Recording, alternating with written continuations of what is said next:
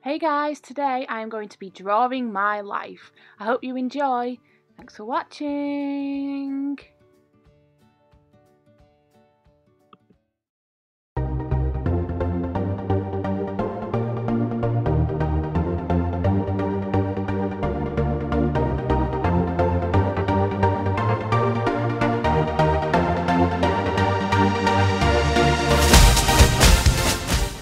I was born on the 1st of October 1996.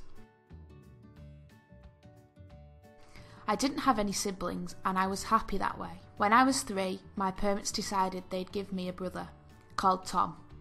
That's when things changed for me. I started being really naughty and playing up for my mum and dad.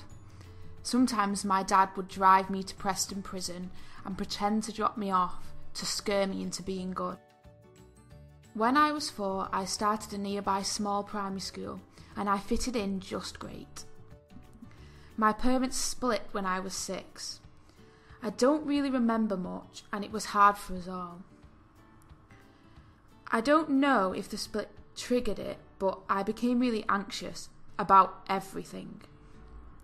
It was when I was 8 that my mum remarried. I won't mention his name, but he was really angry and we didn't get on. It wasn't long after that my dad remarried too. She often wore a lot of black and had a black cat, so me and Tom nicknamed her the Witch. I started having more and more problems with my stepdad, and he called me horrible names like baboon and fatty. To make matters worse, I didn't get on with many people at school either.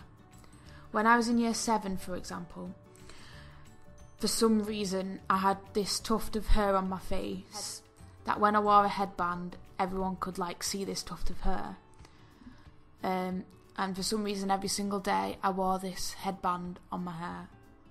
Don't ask me why, but I got bullied a little bit for it. There were some really good times whilst I was at school, like the ski trips where I got to make loads of friends. At home things were different. I still didn't get on with my stepdad. I often confided in my friends who lived across the road, Abby and Georgia. We often made videos about really stupid stuff, but we had a blast doing it anyway. I remember all of the kids in our street putting on a show of Cinderella for all our parents. Me and Georgia were the ugly stepsisters. I had some great news in January of 2009 because I had a new baby sister.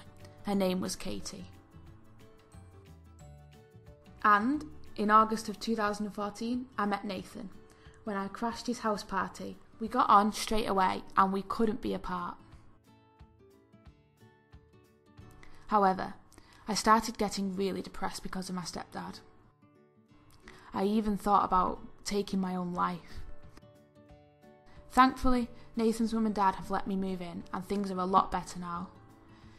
It's only recently that me and Nathan created a YouTube channel called Daily Ventures, where we share our lives on the internet with you. Thanks for watching.